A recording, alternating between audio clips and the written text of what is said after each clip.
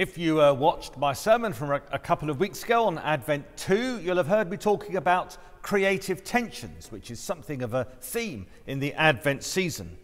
The fact that sometimes things can't be reduced to either or, that they need to be held together. The cooks amongst you will know that in the kitchen, sometimes we try and prepare a dish which is both sweet and sour. Churches often use a hymn book, hymns ancient and modern, holding together the best of the old and the best of the new. In fact, as Episcopalians, we should be good at this because we're part of a tradition that aims to hold together the best of what's Catholic and Protestant.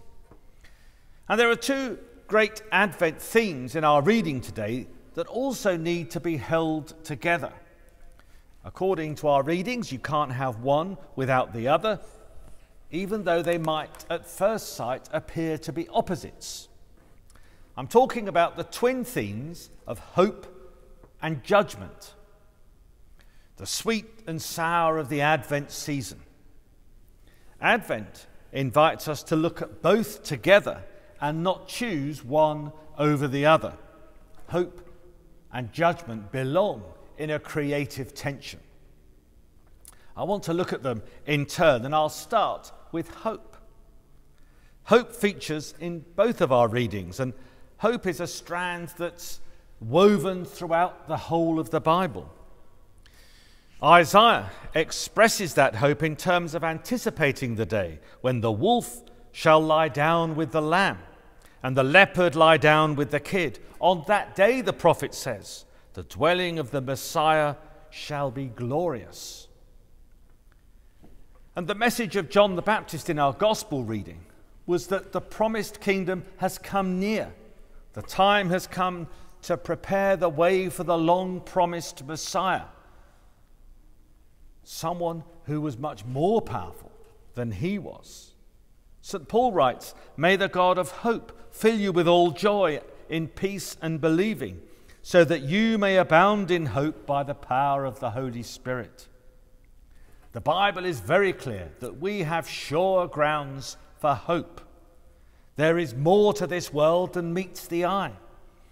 Our world has been created by a God who will one day act decisively to establish a new kingdom of righteousness, justice, and peace. Our hope is not in this world. A better day is coming. As St. Paul says, the night is nearly over, the day is almost here. My favourite biblical image of hope is from the Old Testament, the story of Noah. You'll know the story. He was adrift in his ark with various family members and lots of animals for many, many weeks. Eventually the rain stopped, but still there was water everywhere and nothing else to be seen. So Noah sent out a raven, and the raven flew around, came back to him empty-beaked. Then sometime later he sent out a dove, and the dove came back with an olive branch. Then Noah was filled with hope. He saw that olive branch as a sign of hope. He could see nothing but water, but clearly the dove had found somewhere to pluck the branch. Noah knew then that there was land visible somewhere. We too are given olive branches, signs that there's more to life than meets the eye, more than we can see. And those branches are our little signs of hope. I'm sure many of you have seen that wonderful film, The Shawshank Redemption. And the main theme of the film is the relationship between two inmates in a prison. They're very different. One has been in prison for years and has been ground down and institutionalized and doesn't want to think of trying to escape or imagining a life beyond the walls. The other is a younger, more innocent character, one who is full of hope and dreams of life outside the prison walls. This brings the following response from his older friend, who says, "Hope is a dangerous thing. It makes men go insane. It makes them think that there's life beyond these walls." In other words, hope causes us to be dissatisfied by encouraging us to imagine something different. Advent is a time to hope, to stir up a holy dissatisfaction with how things are. It's a time to remember the coming kingdom, to remember that things won't always be the way they are now, that God will have the last word when on that glorious day he restores his kingdom.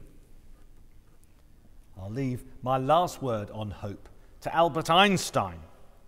He said that it's good to have hope, to complement the realm of science. Science, he says, describes how things are, whilst religion tells us how things should be or will be. Let me now turn to the twin theme of judgment, which comes across strongly in our readings.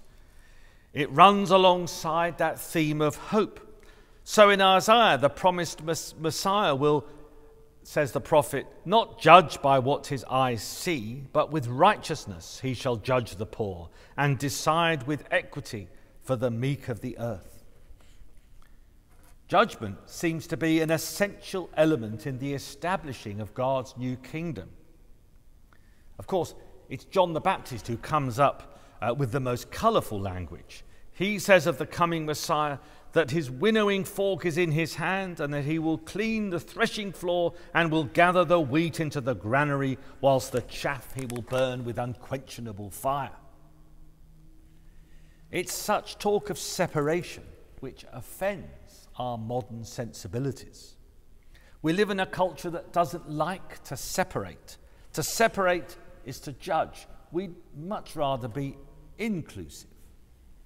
How can a God of love, we wonder, be involved in any kind of judgment? Well, I heard a story recently that provided a partial answer. I can't remember the details, but I'm sure it came from the south somewhere. A young man was pulled from a river by an older man. And several years later, the young man who'd been pulled from the river murdered his partner and was up in court, and he was very pleased to see the judge, because he recognized the judge as the man who'd pulled him out of the river. But his pleasure disappeared when the judge imprisoned him to life imprisonment. On the way out of court, he said to the judge, "How can you do that? Why save my life only to condemn me to die in jail?" The judge said, "Once I came to you as a savior, now I stand before you as judge." We remember we're holding on to this tough talk of judgment in the Advent context of hope. Judgment is part of that hope. We're to hold judgment and hope together. The Bible assures us that God does not act or judge capriciously. He doesn't execute random judgments. His judgment will establish peace and righteousness and justice on the earth. He will act to right all wrongs. The British theologian Tom Wright says this: "Justice is one of the most profound longings of the human race. If there is no justice, then deep within ourselves we know that something is out of joint. Justice is hard to define and harder still to put into practice. But that has never stopped human beings and societies seeking it, praying for it, and working to find ways of doing it better. And justice doesn't simply mean punishing wickedness, though that is regularly involved. It means bringing the world back into balance." We all recognize the world is out of balance, that something is not right.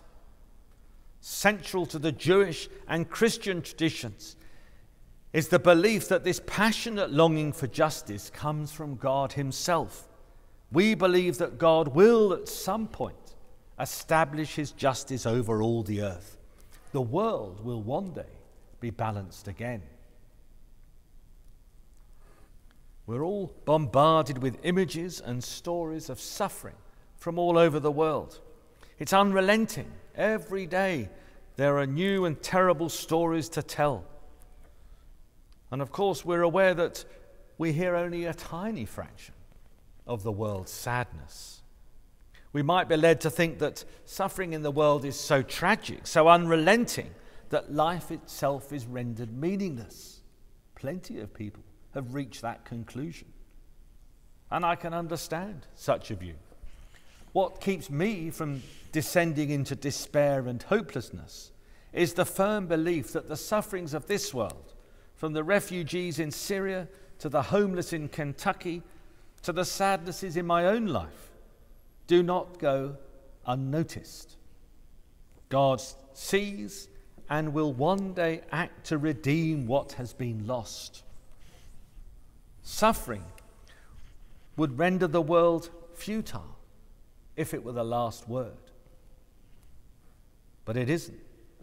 There will be a day when justice is done, when the world will be redeemed. On that day, things will be put right. God will wipe away all tears, as it says in Revelation. So we can't jettison judgment. It's part of our Advent hope. Judgment and hope, two themes that are inextricably intertwined. We're to hold them together in creative tension in this Advent season and for always. Amen.